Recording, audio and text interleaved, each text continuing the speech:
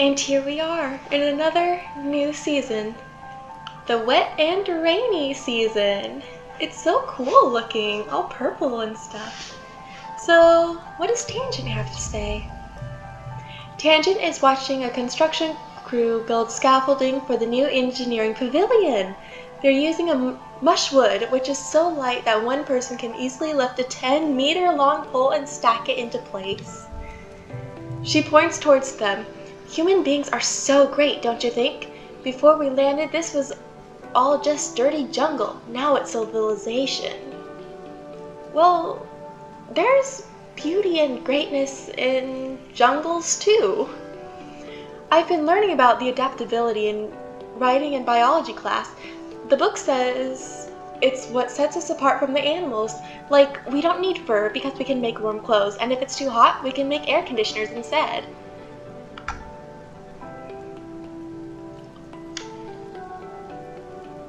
Animals probably have neat adaptations too. I mean, just look at all the cool animals there are on Earth, and I'm sure on this planet too. Tangent rolls her eyes at you. Maybe, but even if they do, I haven't seen any sign of intelligent life here. It's just those big dumb xenofauna. Well, some of the animals are smart and friendly. Tang looks skeptical. They're still animals, Solana.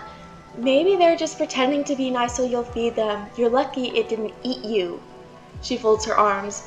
Dorb moths look cute, but one can eat through a bag of rice in less than 30 minutes. Even an herbivore can be dangerous here. It doesn't have to eat you to be able to hurt you. Together, you watch the foreman put the blueprints for the scaffolding onto the floating screens of her holopalm. It raises the scaffolding to check her progress. I'd like to see an alien do that, Tang says primly. Humans look defenseless and weak, but we're the strongest species in the galaxy. Who else can literally bend reality to their will? Not a stupid alien, that's for sure. How do you know there aren't other intelligent aliens out there? I mean, this is just one planet after all. She puts one finger to her chin. I'm living proof that humanity is greater than our biology, she says. All of us with our genetic enhancements, we're the next step in humanity's evolution from great ape to galactic superspecies. Cool. Hey, Anemone. Anemone is running around the sports ball court, touching her hand and counting each corner. So she's playing some more. Cool. Fun. Hey, Cal. Cal is scratching a stick listlessly in the dirt, seemingly uninterested in your presence until you get right in his face. Oh, hey, Solana, he says, mustering up a hollow smile. Sorry, I don't really feel like playing today. Do you want a mushwood log? I know you really like plants. Neat, Cal exclaims, taking your gift and peering at it inquisitively. I don't know what I'll do with it, but I love it. Thank you. Well, I'm glad I was able to cheer you up. Oh, Cal's mom, Tira, is sitting with Cal against the makeshift fence that surrounds the gardens. Cal looks absolutely shattered. Tira rubs his back comfortingly. He sees you and musters up a brave smile that doesn't reach his eyes. Hey, Solana, it's good to see you. I'm definitely going to need to work on biology, so I can cheer you up with the animal facts again. Deez is listening to his ears speak, completely ignoring you. Yeah. Hey, Dad. Hey, Sunberry, your dad greets. Working hard or hardly working? He laughs and ruffles your hair. I think I'm gonna go. Ooh, another brushwood. Your mom. I don't think I really want to work in the mud, so I think I'm gonna go to school again.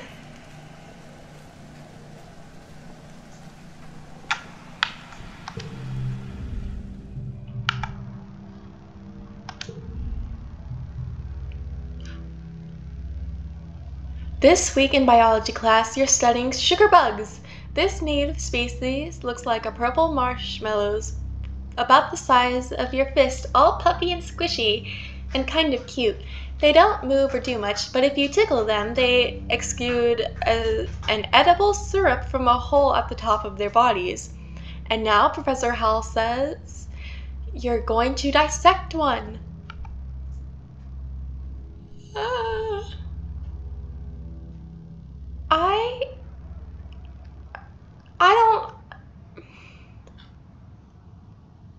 I don't want to hurt it. Instead, you and Cal write an essay about the strange creatures. Cal looks relieved. I'm taking mine home with me, he says, petting it sweetly. It spurts out a bit of syrup, and Cal laughs. I think that means she's happy. While researching for the essay, you learn that the sugar bug can actually regenerate after being cut into tiny pieces. That's how it reproduces. Your teacher was probably planning to surprise you with that fact. The morning after the dissection, the classroom is filled with whole, happy sugar bugs once more. Okay, so yes, 1, 1, 2, 2, 2, and 15!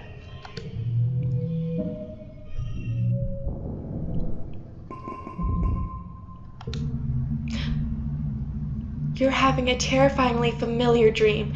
A monster crashing through the walls, unfathomably large, and every part of it wriggling and moving and searching for something. It tramples through the colony as you watch helplessly. Time shifts to the wreckage of your home. You're picking through it, looking for something, tears streaking down your dust-covered face as you lift heavy pieces of debris, searching.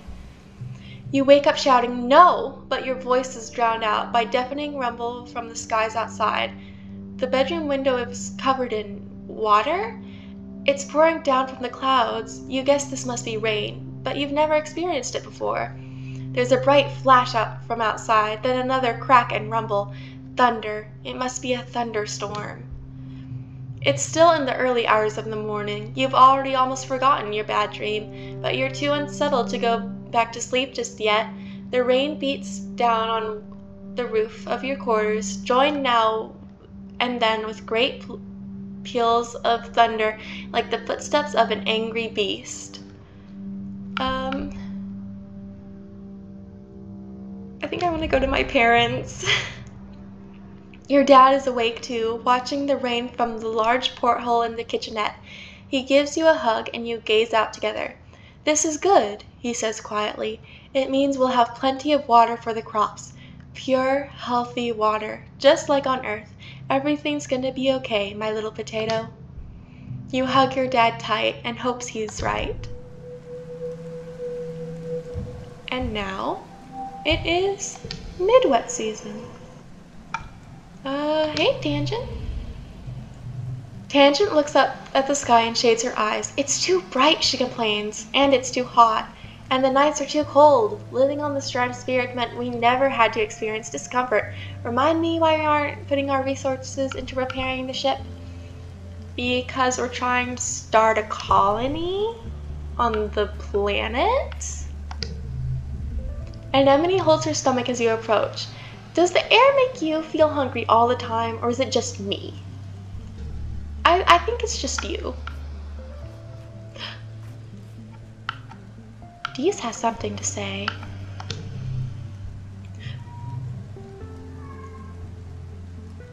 It's pouring rain and everyone's trying to stay dry under the grass-roofed palpus. Everyone except Dees. Off in the distance over the wall near the sports ball field, he's definitely sulking. I should probably tell someone. You tell Security Chief Rhett that you saw Dees up to no good around behind the garrison. He's too distracted to trying to put buckets under the various leaks in the roof to pay you much attention. Thank you, Solana. I'll check it out later, he says, waving you off. If there's a danger to the colony, one of the lookouts will catch it. You're not so sure. You know Dees. He's very good at hiding when he doesn't want to be found. Maybe I should try to report back to Tangent on that? No. Well, hey, Cal. Cal's mom, Tira, is sitting with Cal against the makeshift fence that surrounds the garden. Cal looks absolutely shattered. I can share a nature fact with him now! Yay! You recently overheard the children learning how to count by studying hopeyes. Hopeyes have 1 foot and 2 forked tails and 3 stomachs and 4 eyes. Wow. And if you see 5 of them together, that's lucky. Cal laughs, finishing the mnemonic with you. Wait, how did they find out that hopeyes have 3 stomachs? I don't want to know.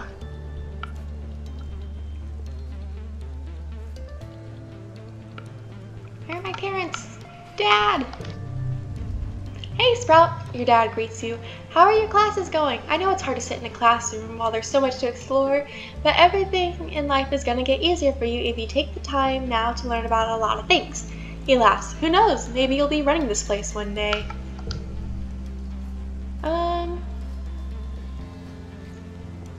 I think it looks like I'm pretty close to getting my biology up.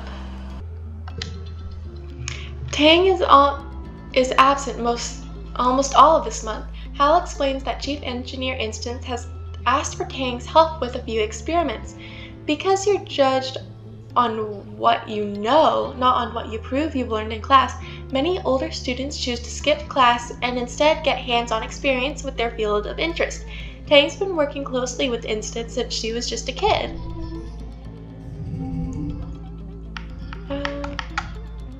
Okay. 1, 2, 3, 4, 5 slots. 1, 2, 3. Oh! I think about 0, 1, 2, 2, 2, and 16. And I got 3 stars again.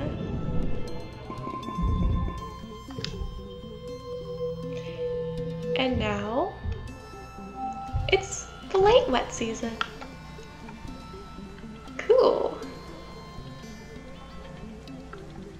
Okay. Hey, Cal.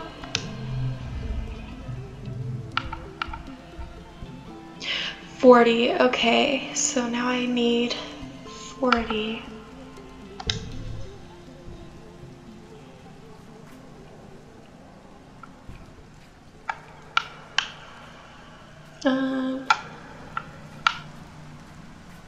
Hey, Dad. He's on break. I haven't talked to Mars in a bit. Hey, Solana, Mars says, looking you up and down with a sneer. Your shoes are gross. That's what you get for walking around the dirt out there. She sniffs. Not me. I'm sticking to the ship until they pave over all that icky mud. I wonder if maybe she's scared of more than just getting dirty. I don't know. And you know what, Mars? I don't mind mud that much, actually. So I think I'm gonna help shovel dirt today. I don't see... Oh. There was... Okay, the garrison.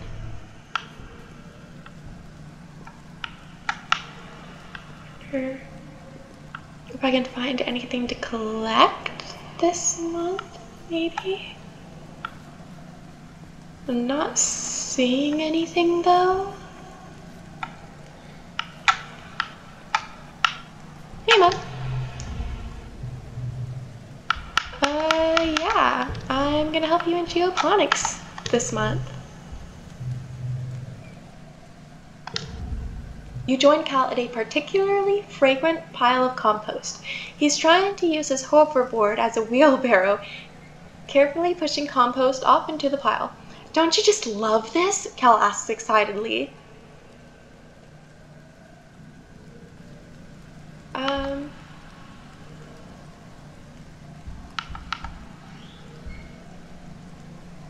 Yeah, I mean, dirt's cool. No, he laughs. I mean, just this. He waves his arm, dirt encrusted up to the elbows, to take in the entire greenhouse. We get to help plant stuff and watch it grow. Even if we're just moving dirt around, we're still helping.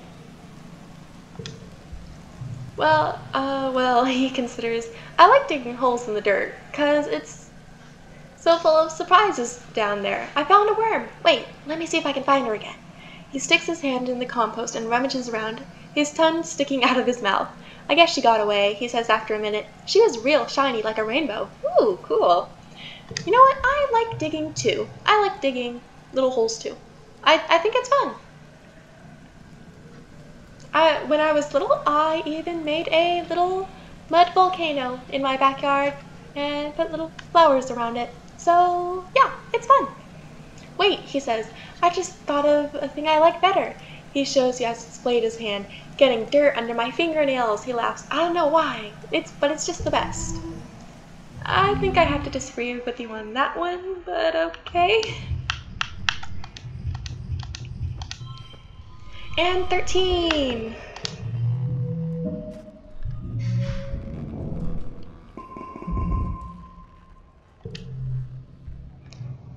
These days have been getting shorter, with only the yellow sun barely skimming the horizon.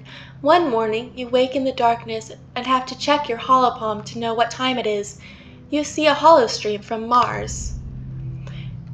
Good morning to all my pals. If you can even call it morning, they've named it glow season because, like, everything is crazy glowing out there in the dark. I'm staying the heck inside for the month. What's even the point of going out if you can't see anything? It's going to be a long, boring month. But what if it's really pretty? Whoa, that is really pretty. You peek out the window. The wormhole is the biggest you've ever seen it, like a massive fiery ring in the sky. The planet must be very close to it now. And out in the jungle, something new is taking place. The plants are flowering, glowing, iridescent blooms, and everything is full of life. There are strange new sounds, long hooting calls and gurgling roars. After Mars's message is a notice from the council warning everyone to stay safe inside. Tammy's dad and the other surveyors have been called back and the gates closed for the month. There's tension in the air, as if everyone is waiting for something.